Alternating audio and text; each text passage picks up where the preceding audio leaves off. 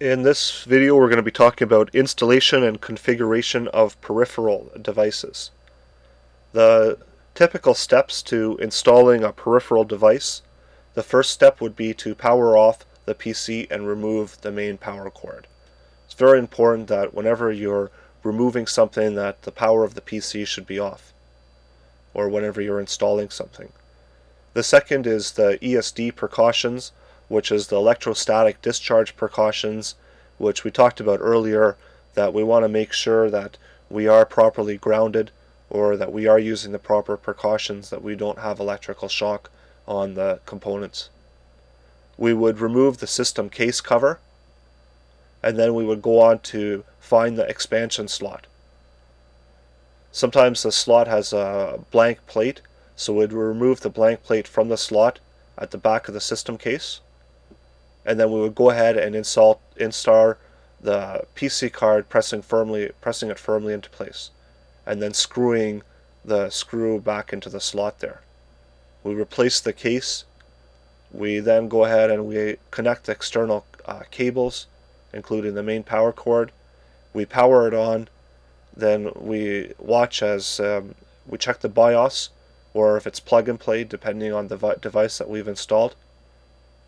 And we just make sure that it is configuring itself properly. We have to install the driver once the system is operating. We can do this by selecting the Add Remove Hardware, unless you've got an operating system that automatically detects it, then you'll be given a choice to install it.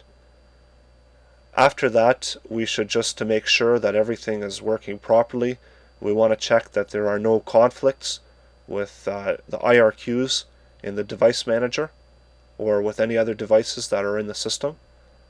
And then simply we just want to test the device one time just to make sure that it is working properly by running the device as you normally would in a normal work environment. One kind of peripheral device that we might be installing might be a modem.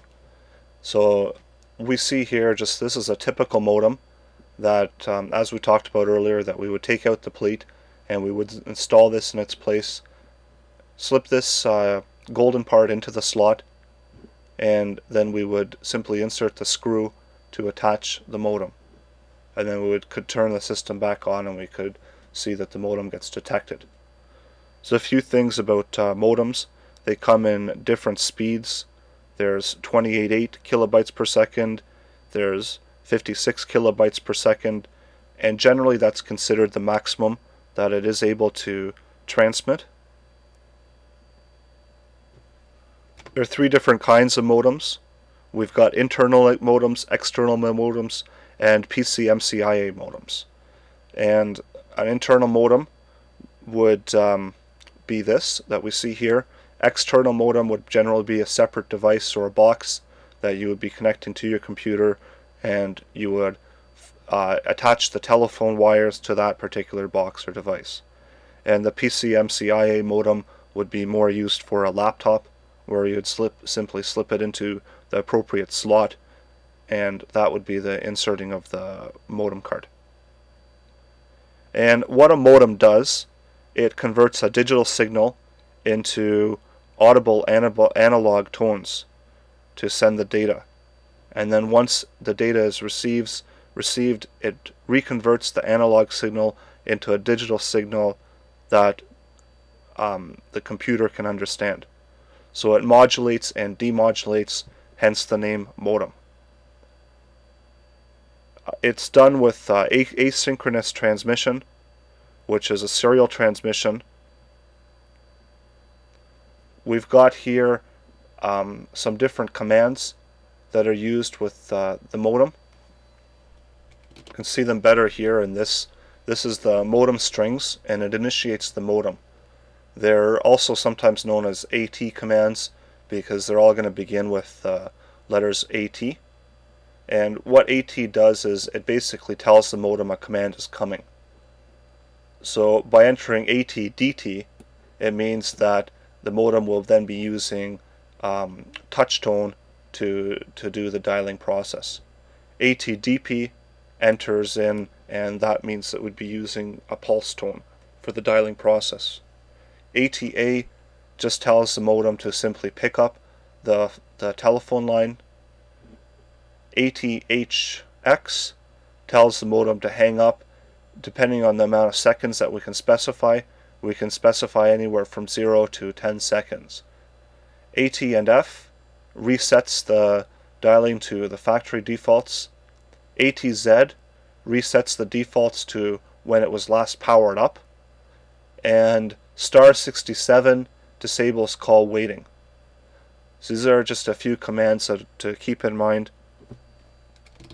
We've got them in a shorter format here, where A answers, D to dial, DT to dial for the dial tones, the H to hang up, the Z is, as we saw earlier, that ATZ would reset it, and the backslash just simply repeats the last command. Talk a little bit about duplexing, and what duplexing is. It's the communication, the direction of communication. When you have a half duplex system, we've got a two-way communication, but we're only able to communicate at one direction at a time. This is analogous to maybe a walkie-talkie, where you're able to send information and then you have to wait to receive the information, meaning that both people can't talk at the same time. A full duplex, this should be a D in front of here, but a full duplex is a two-way simultaneous communication, which is like a telephone conversation where both signals are transmitted at the same time. So one person can be speaking and another person can interrupt, and they can both hear the other person talking while they are interrupting. And a simplex is just simply a one-way communication. We've also got listed here some ways that the modem does some error checking to make sure that the information that it's receiving is correct. The first one is the parity check, and what that does is it adds one parity bit to each piece of data.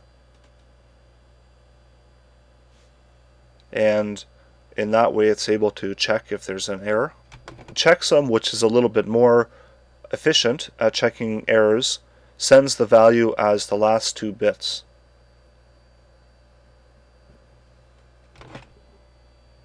So a few different kinds of storage devices that we're looking at here. We've got some hard drives, floppy drives, and CD-ROM drives. You can see here CD-ROM drive, typical hard drive, and a typical floppy drive. I'm going to first be talking about the hard drive and the way that it's made up, and some definitions about the hard drive. It's made up of a series of platters, which can be glass or metal, and usually have two usable sides, which are marked with tracks. We can see here on our example that a track is just a simple cylindrical area that travels around the disk, and you would have a series of tracks where the information would be stored. What the whole disk itself is called, it's referred to as a platter. And this platter, as we can see here in our real life example, that it would revolve around a simple spindle. And there's an arm which is similar to a record player that would read and write the heads. It's got something similar to a needle of a record player that it's able to read information. So as the information is requested, it would spin the cylinder, and the arm here would be able to read the information and transmit it back into the system, where we've got some RAM inside of this hard drive case that's able to take that information and process it and send it over to the motherboard. When we look at the simple platter here, we've got tracks, and each track is divided further into sectors, which would make up about 112K. And when we stack a whole bunch of platters together, that's what we refer to as a cylinder. So here we've got a stack of platters and we refer to it as one cylinder. Now hard drives range in their capacity to store information, usually measured in gigabytes, and they have their spinning speed, which is the rate that the platters or the cylinder is able to rotate on the spindle, and that rate can range anywhere, usually around 7200 RPMs, rotations per minute. Next we're going to look at floppy drives, and these are your typical 3.5-inch floppy drive. Before that we used to have computer systems, which are pretty much phased out now, that used to use a 5.25-inch disc, which is a little bit bigger. A typical floppy drive is able to hold information. A typical 3.5-inch floppy can hold either 720 kilobytes, 1.44 megabytes, or 2.88 megabytes. The disks should be formatted by the operating system in order to establish a logical data structure. We also have very similar devices which we use for zip drives, and they also have very similar disks in themselves, and they're like a high capacity floppy disk, and they can range in being able to store data anywhere from 100 to 250 megabytes.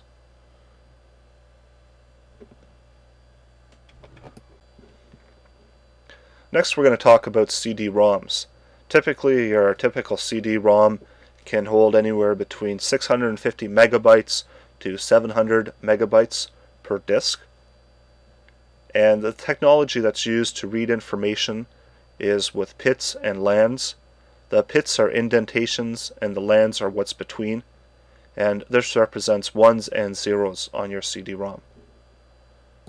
Within the CD-ROM category, we've got CDs which are recordable CDs, also known as CD-Rs, and these you get as blank CDs, and you're able to place them in a CD burner, which simply can burn information onto the disk.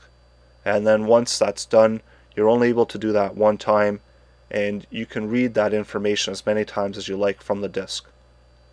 And it works with a simple chemical and metal layer, which is a thin layer, and when you're burning the CD, it actually removes part of the reflective parts, which simulates the pits and the lands, representing the ones and the zeros. Next we've got the CD-RW, which is a rewritable, and what this does is these CDs are covered with phase change material which crystallizes on write and rewrite, and this is done through a heating and cooling process. Next we've got the DVD-ROMs and the DVD rewritable ROMs, and what this is much larger capacity, can range anywhere from 4.7 to 18 gigabytes of information per disk. Much more condensed technology. We also see here a picture of the different connectors and the flat ribbon that would be connecting the particular storage device to the motherboard. So we see here that we would connect this part of the cable into the rear of the storage device, which looks like the connector we have here, and then we would simply place it onto the motherboard also, in turn connecting the storage device onto the motherboard. Now the connectors are the same for both CD drives and also for hard drives, and they're a little bit different for your floppy drive. They'd be a little bit smaller,